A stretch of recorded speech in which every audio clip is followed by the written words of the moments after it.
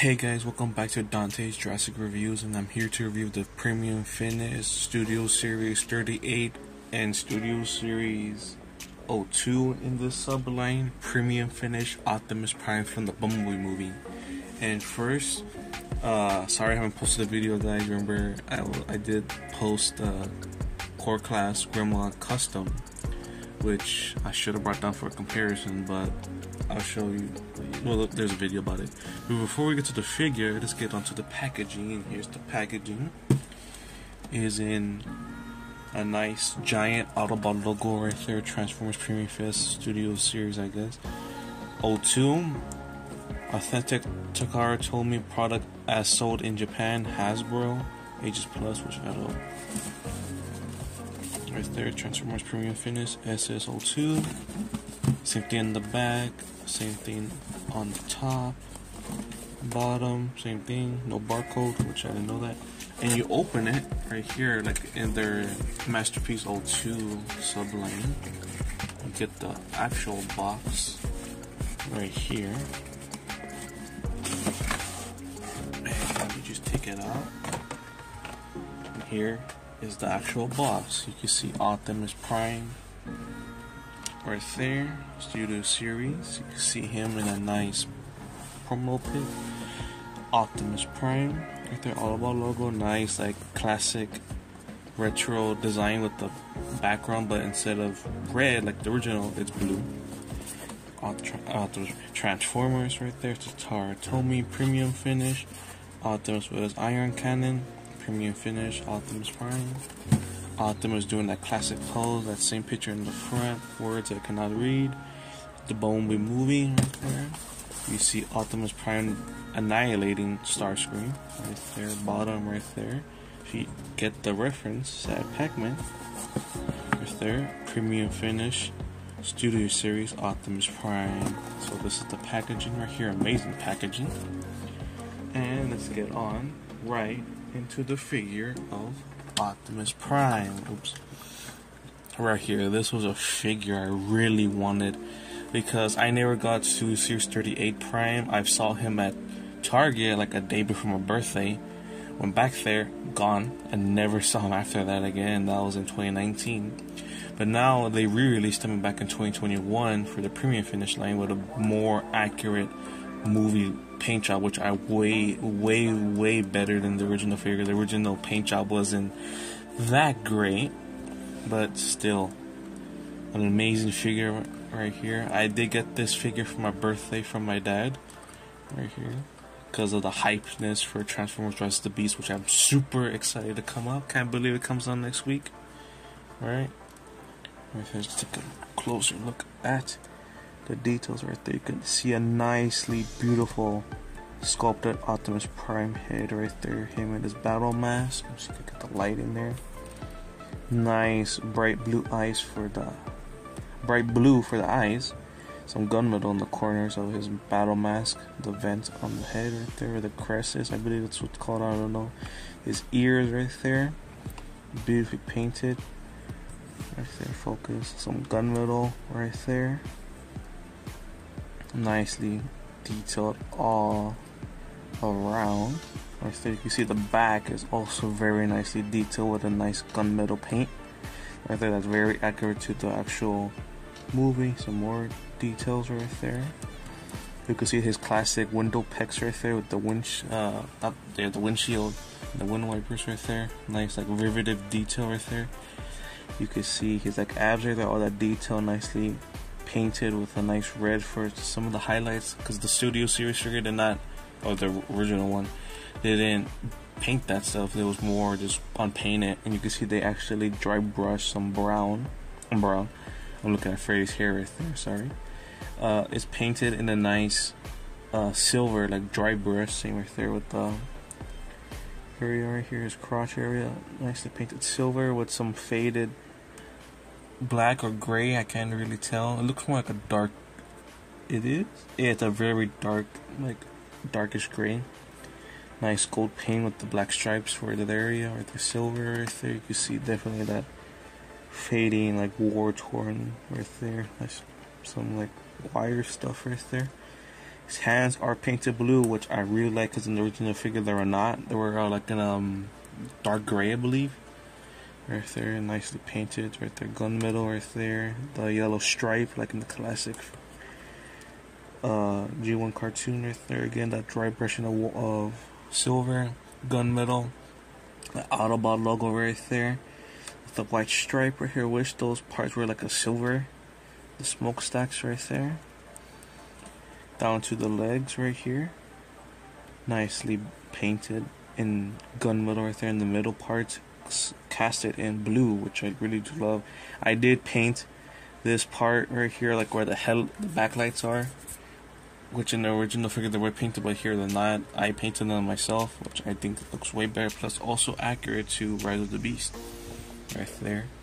See some nice gunmetal paint right there. I love that his tires right here. I always loved that about Optimus Prime, about his back tires on his legs. More gunmetal paint at the back right here. Nicely sculpted details. Again, those really beautiful tires. I don't know why, but this always satisfies me when I do this. There again, more nicely sculpted details right there. The gas tanks right there. You can see some kibble from the truck right there. Again, a really nicely done figure. Probably the best Studio Series Prime out there. Until the Studio Series Rise of the Beast Optimus Prime came out, and this one kind of looks outdated. But still, I'm really amazing Optimus Prime. I still don't have the Studio Series Bayverse one, which I still do want, but I think I like this more. I like this design more, even though I'm a Bayverse fan because I grew up with those movies, but I also grew up with the G1. I love both designs, anyways. I love the Western Star truck too. His Peterbilt. I love those trucks for him. Right there again, just beautifully detailed and an amazing Optimus Prime. For accessories, he does come with his ion cannon right here. Again, sculpted very, very nicely right there. You can see the mag right there. The classic detail on the iron cannon. Two pegs to store on his back. Peg for the handle. Painted in the gunmetal gray. I accidentally chipped some paint while storing it on the back right there. You can hold it on his hand right there, and now he could go into the battlefield to fight some Decepticons. Or if you don't want it, you can store it right here by these two pegs right here. Store it like that. If you don't want his gun to be in his hands, right there. And time for some size comparisons. Here he is with Studio Series B127 Buzzworthy Bumblebee. Right there. Amazing size comparison if you want to recreate that scene in the beginning of the movie where Bumblebee comes in. Right there. Amazing size comparison. Here he is with Studio Series Dropkick and Shatter right there. Even though these two are never on screen together. Well, actually kind of. That scene where he was getting ambushed right there, nicely scaled, I guess. Here he is with a previous custom. Here he is with Galvatron, because they're both flat nose trucks right there. Around the same height, even though it looks like Galvatron might be a bit taller right there. Like a bit because of those horns right here. Still, these two size up really nicely. Here he is with the only Optimus Prime I had at the time. Core Class Optimus, right here. If you could stand, right there. From the Kingdom line. Here he is with... Oh yeah, let me get him. Right here. Here he is with Studio Series 86. Grimlock. And I love having these two displayed right next to each other. You can see how much it towers over Optimus right there. Really nicely size comparison right there. Here he is with the Last Night Voyager Megatron right there. And I do love how he's bigger or taller than Optimus. right there. I always prefer Megatron being taller than Optimus. And here he is with Studio Series. Soundwave right there. Again, nicely scaled right there. They're like around the same height, which I will be doing a review on him soon. And no, that doesn't go with him. That's Baver's Studio Series Soundwave, which I prefer him having it because I'm not a fan of the Baver Soundwave too much. This is a way better design in my opinion. And that's all for the size comparisons. But before we get into the transformation, I did tease in my Grimlock video where I did make some custom weapons for him besides me making besides him coming with the iron cannon, whatever, iron blaster, whatever you call it.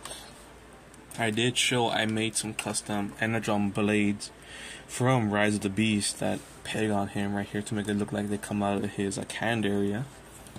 Here they are, right there. Then I did make these in January 1st when I got this. Right there, to make it look more accurate to the Rise of the Beast one. But I did make some new ones, which I just finished like a couple of days ago, I believe. I did make some other ones that are a bit smaller because I think I made these too big for him. Right there. These are the new ones, these are the old ones I did. Right there. Put those away, take the other gun. Right there, just put it right there. Oops. And here he is with the new swords right there, which I think are more close to the size of them in the trailer because they're not as big. But I did also make two of them. Like I can have him in that scene in the first trailer where he's running alongside Cheetor and Primal, right there with them. So I can have him pose with his swords, right there. Which I really love how they turned out, right there. And I didn't find a way how to store them. The only one I could think of is storing them like right here, like that.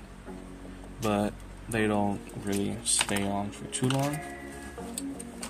Besides that, if you want him having the hand cannon like he has in Rise of the Beast, the closest one I could think of is using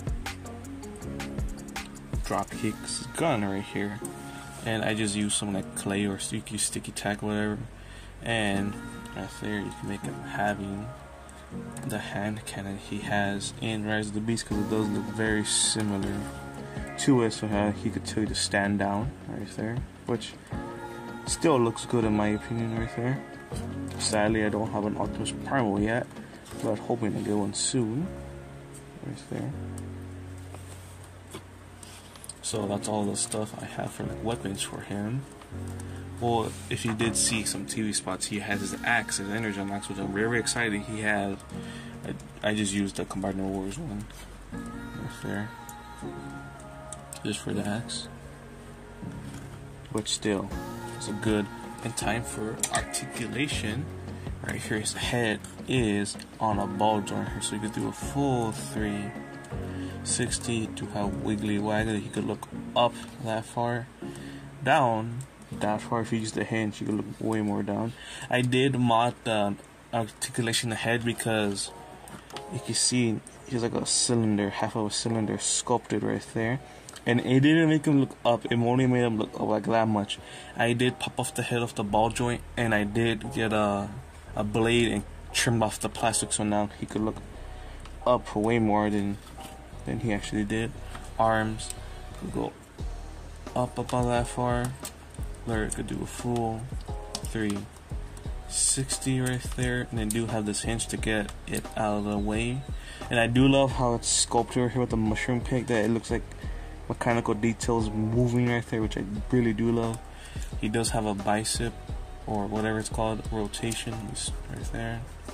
He does have a wrist swivel right there. You can also use this swivel for transformation to make it to look at that scene in the movie where he was showing planet Earth through this thing to Bumblebee, he does have a waist rotation right there, but things do get in the way of it sometimes. But he can do full waist swivel. His legs, go up about that far, back not that really much. He does have a thigh rotation. His knees goes up, more than 90 degrees right there. His feet do have a tilt right there that go by that much, and the hinge, you can make them go down a bit up if you wanted to. That's all of the articulation he has. Very articulated right there. I do love to pose this figure a lot. And for like transformation, you can make it look like he opened his windows to show the matrix, but he doesn't really have a matrix there. But let's get right into the transformation. And let's get onto the transformation right now. I do love his transformation. So first, I always do him in that T pose right there. Then you have to swivel the arm right here. That much. And you rotate this arm. Same thing with the other side. But this side's a bit more tighter than the other side. So get it into right there. And now to unplug his chest. There. Flip this hinge down. Untab his back right here. Yeah. Take these out a bit to get everything all out from this hinge right here, but not the legs, but the hinge right here. Let's take it all out and put the head down and rotate everything right here. Get everything straight, because if not, it gets frustrating a bit times. And to take everything, put the windows off, flip this little hinges out right here. Put the arms in like in traditional G1 Optimus right here. Flip this little hinges down and put this panel up and tab it into these little tabs right here. Right there. And then this port right here will go into this like screw hole port and just tab it in right there with this little tab right there. Same thing on the other arm. Sometimes the hand will push out the windows there. Just tab it right there. And then do the same thing. And then there are these two tabs that go in these slots right here to make the grill and the bumper of the truck. And now for the legs right here to untab these things right here, which I know people do complain that they're not as stable as connections. For me, they're fine for me because they actually like lock in, except for if you just move his feet, they untab, but usually they lock in for me. And then remove these right here. Tab him into this right here. Right there. Get the feet, get them straight, turn them, and then tab them into this tab right here. There. Same thing on the other leg. So there. And now you have to unhinge the trailer hitch right here and tab these right here. And then you tab this right here, there. And there are these tabs right here that go in these slots right here, and these pegs that go into right here. And there you have Optimus Prime in his amazing truck mode right here. And this is an amazing truck of Optimus Prime for the Studio Series line. The Peterbilt Baver's Optimus Prime were not that great in my opinion. The smokestacks were too short, and he was in in scale as much with this one. Oh, he's a nice beefy blocky truck, which I really do. I'm a fan of this truck. I love these kind of trucks. It just took me a whole lot of time to see these in person, actually, because of my whole life as a kid, I've never seen a cab over flat nose truck until my birthday. If you don't know, my birthday was in May 12th, which was already passed, which I wasn't gonna do in the video, but nah. But when we were driving to my sister's house, there was a traffic not pile up, whatever, like a traffic jam, whatever, and we were seeing that they were hauling a heavy load because there was a bunch of like officers around the trucks saying heavy loads, and they were all 3 flat nose trucks, but they were like white and gray, basically like Beaver's Galvatron.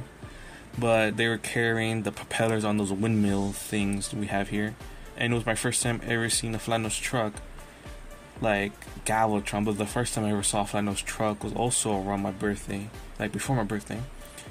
It was this exact same truck, but it had like something up here. I forgot what they're called, but like this, and it was blue, so it reminded me of Ultra Magnus. But still, first time seeing a flat nose truck in person.